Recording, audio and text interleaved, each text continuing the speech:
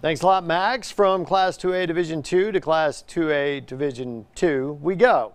The DeLeon Bearcats are in the middle of a major rebuilding project.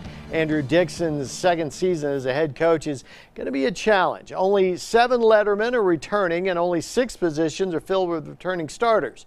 The Bearcats' 5-year playoff streak is on the line, and the players say they're going to do everything they can to keep that streak alive.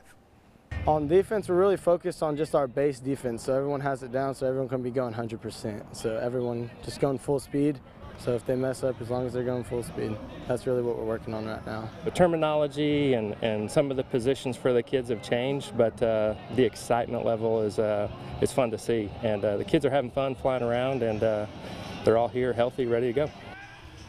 DeLeon's district's going to be a tough one this year with the addition of Cisco and Coleman. I don't envy them that.